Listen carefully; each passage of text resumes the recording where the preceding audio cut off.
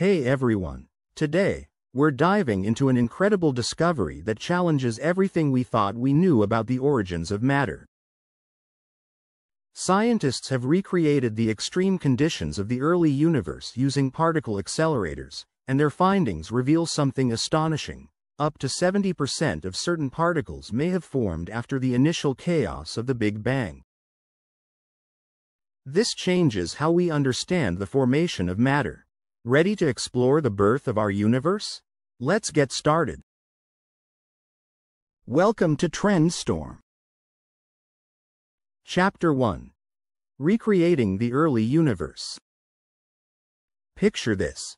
The early universe was a scorching 250,000 times hotter than the core of the Sun. That's so hot, protons and neutrons couldn't even form. Scientists have recreated these mind-boggling conditions using particle accelerators, where they smash atoms together at nearly the speed of light. The resulting explosion of particles helps us understand how the universe cooled down and how matter began to form. But here's the twist. Not all the particles we observe come from the original quark-gluon soup formed immediately after the Big Bang. New research shows that a huge percentage, up to 70%, of certain particles actually formed in later reactions, which happened just millionths of a second after the universe's fiery birth. This discovery is huge because it means a lot of the matter around us didn't come directly from the Big Bang, but from what happened next. Chapter 2. What does this mean for the origins of matter? So, what does this all mean? Well, scientists are rethinking how much of the matter in our universe was created in those first few moments after the Big Bang. This new data suggests that much of the matter actually formed in later reactions as the universe expanded and cooled down. This forces us to rethink the timeline of how matter formed in the universe and provides new insights into the complex processes that shaped everything we see today.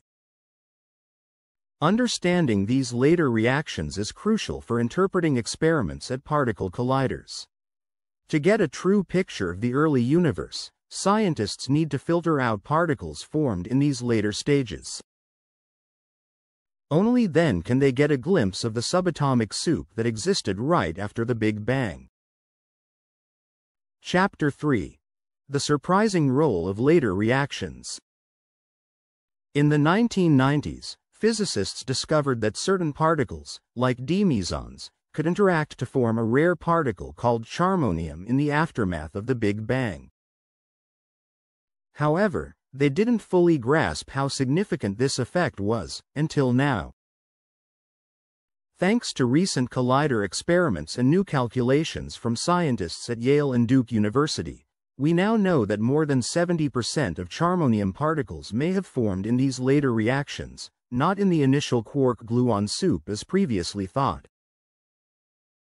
This discovery is crucial because it means that even though these reactions happen much later, they still contribute a major portion of the particles that make up our universe. It's like finding out a large part of your favorite puzzle was actually put together after the main event. Chapter 4. Implications for the future. So, what are the bigger implications? As the hot soup of subatomic particles cools down, it rapidly expands into a fireball. This expansion happens incredibly fast, in less time than it takes light to cross an atom. Scientists are still trying to figure out exactly how this fireball expands, but this new discovery brings them closer to understanding how matter, the stuff that makes up everything around us, was born. The great news is that these findings suggest scientists don't need to know all the tiny details about the universe's rapid expansion to understand particle formation.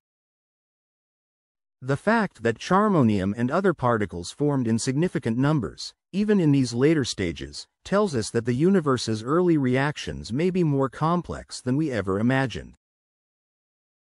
In summary, by recreating the extreme conditions of the early universe, scientists have made a groundbreaking discovery, Up to 70% of certain particles may have formed after the Big Bang, reshaping our understanding of how matter originated. This research not only challenges old theories but opens up exciting new avenues for understanding the birth of the universe. Source: U.S. Department of Energy. So what do you think about this mind-blowing discovery? Drop a comment below and share your thoughts. And as always, don't forget to like, subscribe, and hit that bell icon to stay up to date with the latest in science and tech, right here on Trendstorm. Thanks for watching, and see you next time.